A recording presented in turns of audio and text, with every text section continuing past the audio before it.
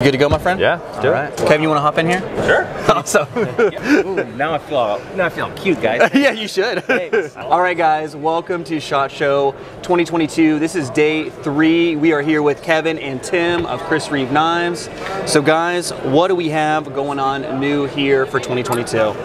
Yeah, we've. I keep starting off with not a lot because people know our brand and we kind of bring new things out slowly, but we've got a couple of tasty little things that it would be kind of fun to explain. Oh yeah. We have introduced a crushed glass blast finish as an option on a bunch of the knives. So a lot of folks are familiar with our classic sandblast. It's nice and tacky. It ages really well. Yeah. You can send it in for a spa service. We can reblast it and get it back up and going. We've been doing that for over 30 years. We're still an option, and so, but we brought out this crushed glass. We do it right over the top, so it's a 2-step blasting process. It just looks good. You don't lose your overall grip, like the knife's not slipping out of your hand. Exactly. But it doesn't tear up your pockets as much. It's just real clean and slick. Like the corner's kind of pocket polish. I mean, he's got it on his Sebenza. It looks good. It's been a kind of what somebody described to me as like a little bit of a modern finish. So you've had the crushed glass finish on your Sebenza here for how long? About 4.5 months. Okay.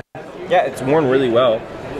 You can see that it holds up phenomenally well. I mean, there's some spots that you can see some wear down on the edge, but a pocket clip is really the best way to test that.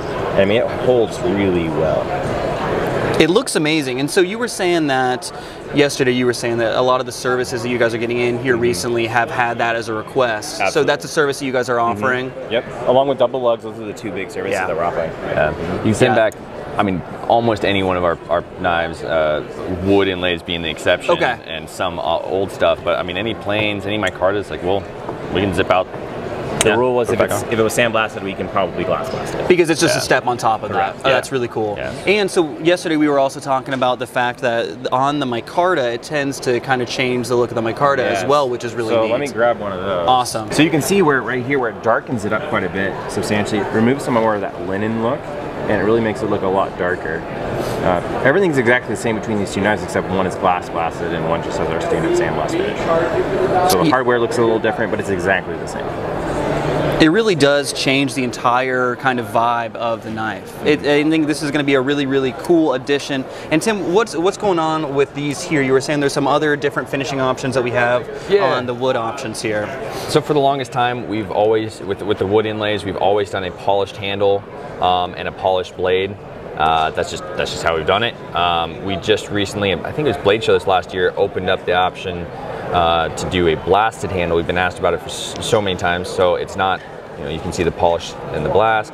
Blasted handles with wood inlays and a tumbled blade. Some guys want kind of a user wood inlay. Oh yeah, right? Absolutely. So those are both new options, and all of the wood inlays as a whole have gone to strictly that crushed glass blast.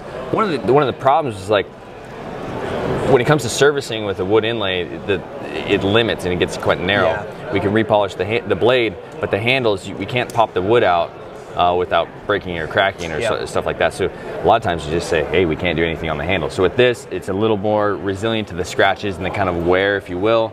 It just doesn't snail trail as much. Kind of gives people the flexibility to make that into a user if they so choose. If they wanted, and it kind of maintains the classy look for a long time. So, absolutely. Again, this is all kind of like small little nuancy stuff, which is kind of fun. A lot of us knife nerds get off on this kind of thing. As I said to somebody else, like, we're not saving babies or curing the hunger, but it's fun stuff, right? It is. Yeah. And because obviously there are a lot of collectors of your guys' knives, so this really opens up their doors. Like, if they have every model so far, they can start over and they can start getting a lot of this crushed glass finish on the whole line, essentially, which is really cool. It's answering a lot of questions. Yeah. We've had a lot of requests for this kind of thing, so here we are. And I think it looks amazing. So the other day we were talking about how you guys are kind of expanding production. There's some new facilities going on. Do you have anything you want to comment on about that? Yeah, no, I mean, I'm excited. I'm excited to be done with the show because I get back, and on the 1st we move into take on another 8,500 square feet, and it's going to like open up another chapter, of Chris Reeve Knives. We're going to be moving machines around. We got a lot of machines on the way.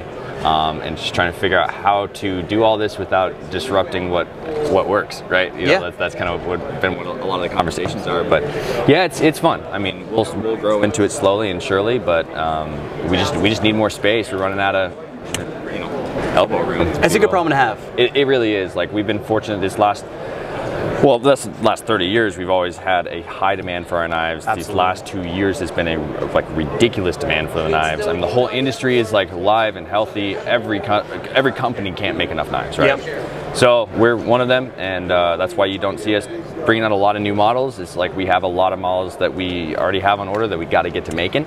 And we're gonna just try and do that, keeping that quality exactly, where it is, to keep it right high. Well, and I think that's probably a better way to do it, because you see a lot of times you see companies and they're cranking exclusives, they're cranking something unique, they're cranking this, that, and the other, and then their core product, their core line is kind of getting left in the dirt. Right. And that's just not the right way to do it, I feel like. Yeah. So we're constantly amazed at like how much regular maintenance it is to continue to make what we've been making for a long time. I mean, there's days in the shop where like, we've been making this knife for 10 years. Like, do we not know how to make it right now? And so there's a lot of just, maybe one step back and two steps forward, so there's a constant maintenance of making our product how we do it. Yeah. So it's, look, we've got a lot of stuff we want to do in the future. We've got knife designs in our back pockets. Like, there's stuff on the horizon, but there's a responsibility to the people that have orders with us. Absolutely. And then with the fixed blade offerings, I know we were talking the other day, we're moving into CPM 4V. Yeah. Which is a really, really cool move. What kind of inspired that move for you guys? Yeah, I mean, it kind of became time. We needed to get into a step past S35. S30V, S35, they both had their times in their run. They're great steels. I mean, just because something new comes out doesn't make those just burst into flames or something. Yeah. I was talking with the Niagara guys. They said they're selling so much S35 they can't believe it, right? So that's great. It's good to see Crucible steels, American steels being produced like that. We got into S45. It was a great step with the folders, just a little bit of boost in edge retention, and a little bit of corrosion resistance. Sure. But with the fixed blades, it's like, okay, let's maybe try something else. And 4V, I mean, Chris had been wanting to use 4V for quite a few years. Okay. And so that kind of came from there. I mean, we've used 3V in the past, like on a big limited run chopper. Anyone that knows those kind of tool steels, they're tough as hell. You can beat them up. Yeah. They're really cool. So yeah, jumped into the 4V. It's been interesting learning to work it. It fights back a little bit, but I think we're getting good knives out the door. I mean, I've taken mine out in the woods, and it's just like it just keeps going. That's awesome. When he brings it back, that's when he gets to really laugh at it. Yeah. That's awesome. It's really tough stuff. Yeah. So yeah, that's kind of where it is for now. I mean, anyone that's kind of following the knife steel world in the knife industry and us, like MagnaCut is on the horizon, and like that's a whole big thing coming around the corner. So we'll see what that looks like. But for right now, we're shipping fixed blades in 4V. Okay. All of our folders in S45, and it's a pretty good pairing for right now. So. Yeah. And we'll see what like MagnaCut has to offer, because that's another can of worms. Yeah, absolutely. So, yeah, that'll obviously be the thumbnail for the video now, because you mentioned the word MagnaCut. I know, it's just like, it's a funny word. Yeah, you gotta have that. You gotta have those buzzwords. Yeah. So, can we take a look at some of these uniques here as well? Yeah, sure. Because these are gorgeous and always some eye candy. So this is a handful of a little sampling of some of the graphics that we do. We're known for putting some cool stuff on the knives, not just inlays 100%. or planes or whatever. We've been doing what we call unique graphics for, I don't know, 30 years or something like that, putting on since the early 90s. My dad had started doing that, kind of called it painting with a milling machine. That's cool. It's using a standard little 3-axis manual milling machine, like a little Bridgeport. We cut out all these little like wings and dings and stuff is how my old man used to describe it. We have a gal that works for us named Lisa, who's been working for us for coming on 22 years. Fantastic. She's been doing the uniques for about that amount of time. So each one's unique. It's a one-off piece of artwork. Even if she does a match set like a large and small, they're still unique to each self on a production knife that is known to be like each one's the same, right? So it's kind of a cool juxtaposition. A lot of guys like that. It's a cool canvas to work on. and she does stuff that's, you know, just simple colors. So this has a hematite cabochon in there. We've put various stones and things in, which is also kind of nice, kicks it up a little bit. So that's what's fun. The unique graphics is kind of one style and one corner of the graphics world. But we also have a laser engraver where we can do some really cool, intricate stuff. I mean, what you can do with the laser, you just can't do with the milling machine, or not nearly as easily. So this is new to the show. This is available for order. It's called the Forever flag. Okay. It's about time to put a flag back on a Sebenza. We've done it many times over the years. I love that. And yeah, clean, simple, tumble blade. You know, it's deep engraved so you can feel it. Got a little bit of a blackening pass in there. People just like that kind of stuff. So absolutely, that's yeah, ready to order. And so is this kind of signifying your guys' commitment to American steels, American labor, production, everything like that? Yeah.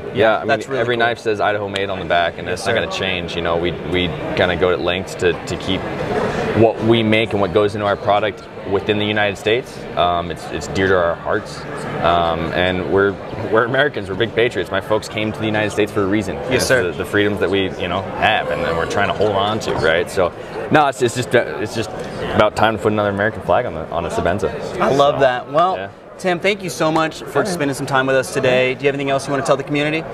I think that's it, man. I think I'm tapped out. But, you know, but holler if you need anything, if anything comes up, and yeah.